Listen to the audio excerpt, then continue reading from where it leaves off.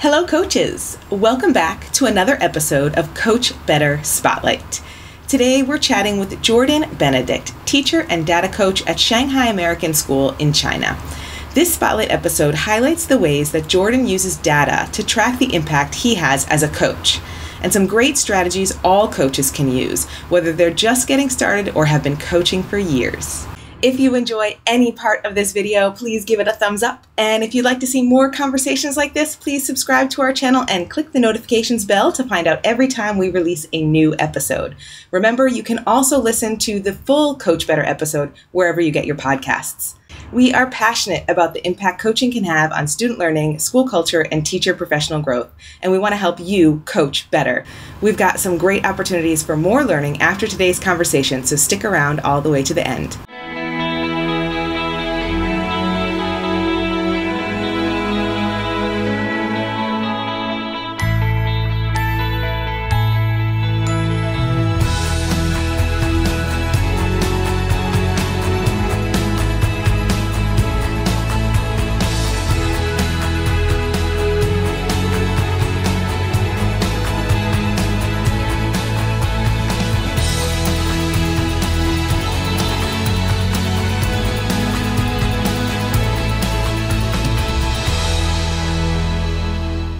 Welcome back to another episode of Coach Better from Eduro Learning.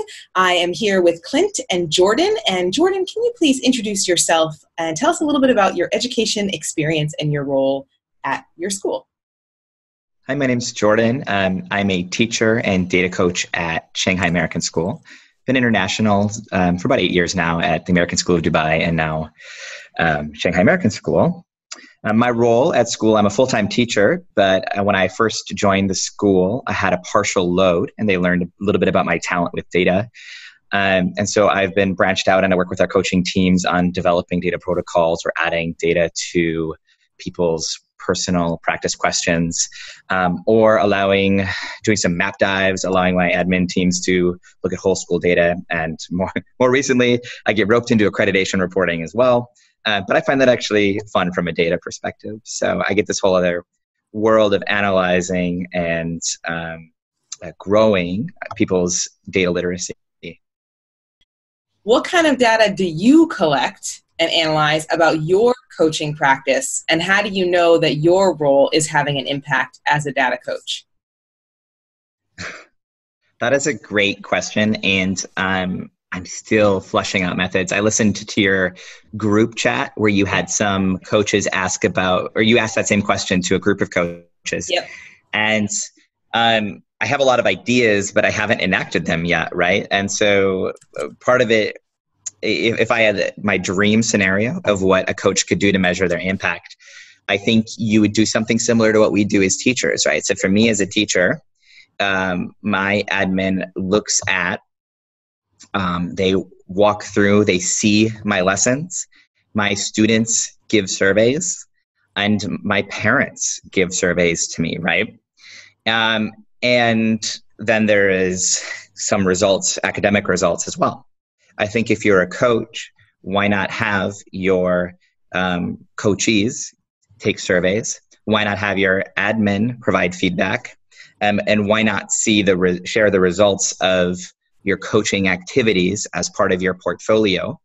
And there's your data that shows your impact as a coach. I know one of your coaches was talking about measuring where they were and who they're with. And I think that's really valuable. That's a great exercise to see where is my impact felt. And that could be a part of kind of your coaching portfolio. I have a coach friend who really logs what their coaching interactions are, what kind of conversation it was, who it was with, and that's their data as well.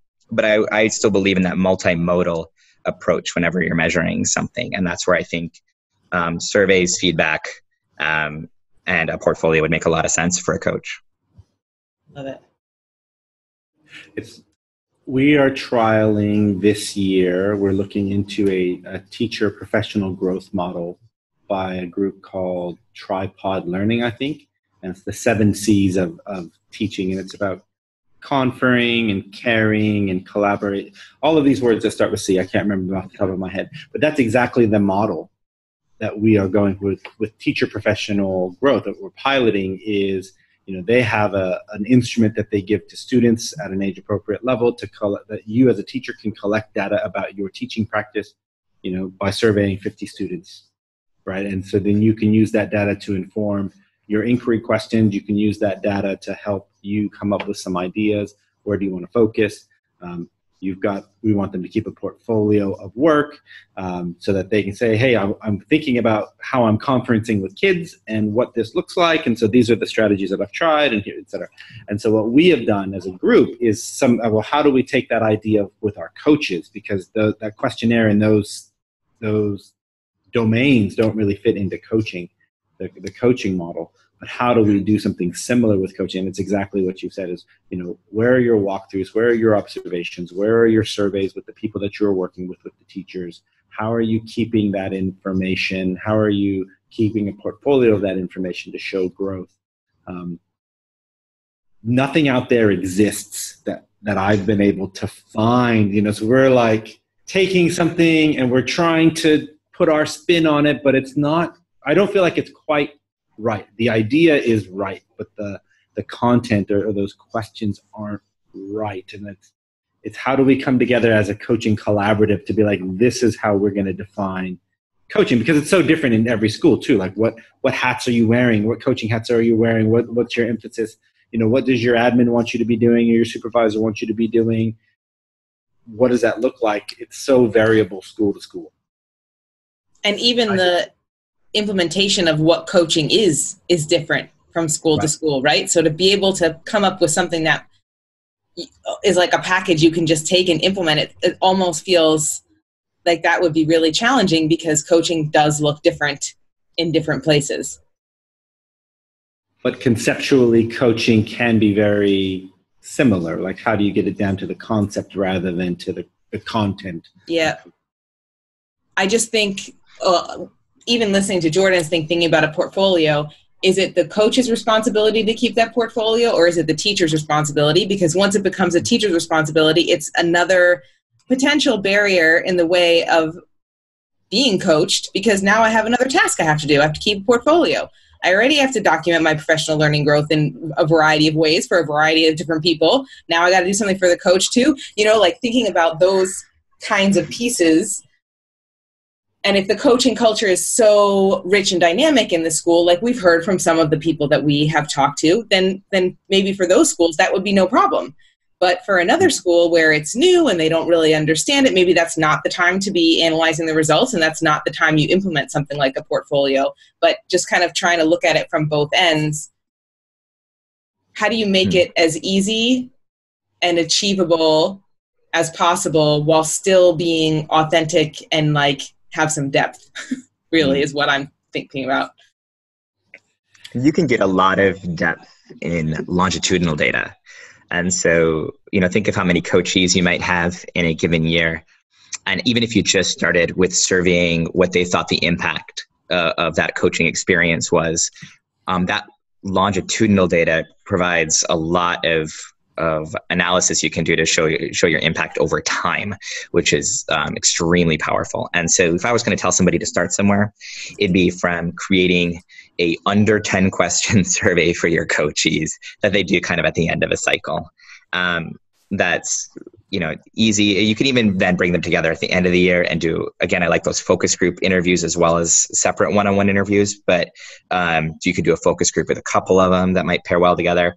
But I think that's an easy place to start, that whether a school's ready for portfolios, if they don't do, like our school does like a shared doc where I have to put artifacts of my professional growth over time. If your school doesn't quite do that yet, surveys are something that's easy to employ. And I actually don't mind if the questions aren't perfect, right? Mm-hmm. The goal for me often with data is to start measuring and start taking action, and then tweak as you learn better and think that the questions would work better, so that you can then fine-tune your actions even further. I have a nerd question first, a geeky statistical nerd question first, and then I've got a coaching question.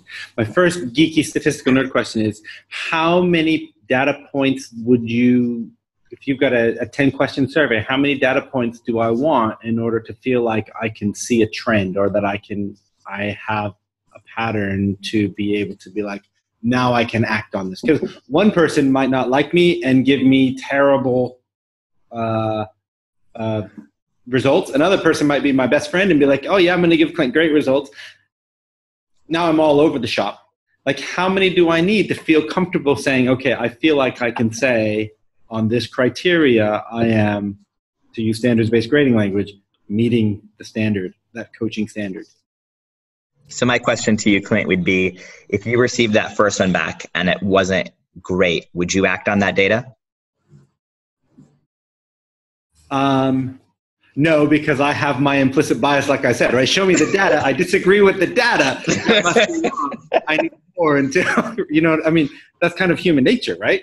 I'm going to get as many until I get the result that I want. And so I guess my response to that is, you know, even on the first data point, I'm probably going to shift if I'm looking at it, right? I'm not going to wait till 6 or 7 or 20. Right on the first one, I'm going to be looking at it. I'm going to be shifting my thinking. I'm going to be kind of taking an inquiry stance into the data that I just received. And then the second one, I'll see if my inquiry stance has changed the position of my new coachee, right? I'm not waiting, again, for 20 more data points. I'm starting to take action right away. And I think what you're also wondering is, when does it become statistically significant? And that's an art as well, right? That is, because some statisticians are comfortable with small sample sizes and some require larger, right? And so I think from an education perspective, my answer is, even after the first one, you would break it down, think about, what does this data say? What could it mean? And what could I do? I wouldn't wait till 5 or 6. If you've enjoyed any part of this video, please give it a thumbs up. If you want to see more great conversations about coaching with inspiring educators from around the world, subscribe to our YouTube channel and click the notifications bell to find out every time we release a new episode. To hear the full-length conversation, subscribe to the Coach Better podcast wherever you get your podcasts. And if you're looking for even more resources to help you coach better, head over to edurolearning.com/coachbetter to explore over 20 online courses designed by coaches for coaches. Catch us on Twitter, Instagram, and Facebook at Eduro Learning to connect with us. See you next week on Coach Better Spotlight.